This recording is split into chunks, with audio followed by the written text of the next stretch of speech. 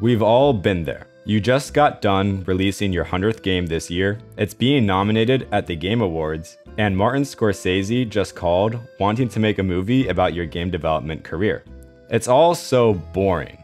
With all these modern tools and fancy intuitive UIs, game development is just way too easy. That's why you should install Godot 1.0. The 1.0 branch of Godot is unmaintained, but thanks to the awesome work done by Remy Verscheld, you can now install and run it on your computer.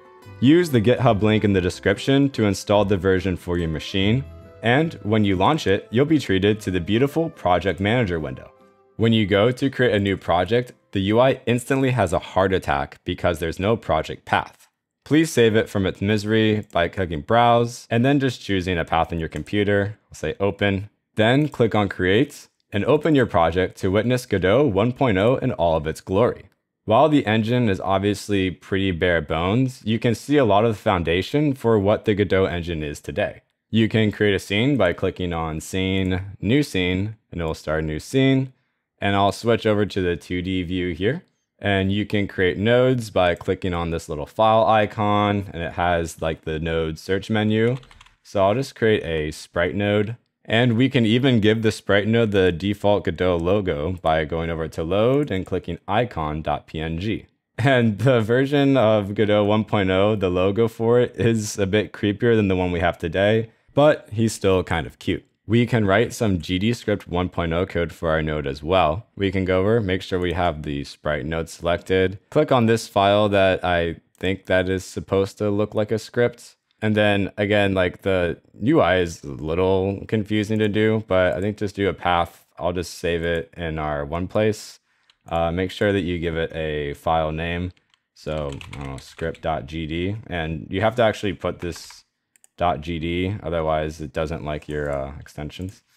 So do .gd, save, and create. And we have a little bit of our GDScript 1.0 editor here. Very cool. And just for this, I'm going to just flip the sprite vertically. So we'll say set flip v, and I'll say true. Then save it, just save the scene. Go back to our 2D view and drag the node into our view. Then you can run the scene and get yourself a little Godot 1.0 game. That's pretty cool. The best part of Godot 1.0 is you can export the game to a BlackBerry 10, so you can really tap into a big chunk of the gaming market with that. All jokes aside, I really love how Remy put the effort in to bring back the binaries for Godot 1.0. There was really no reason to do this other than preservation and to have some fun. This kind of stuff is a big reason why I love the Godot community so much. So please stop watching my video and go make the next big hit with Godot 1.0. Please take care of yourself, and I'll see you in the next video.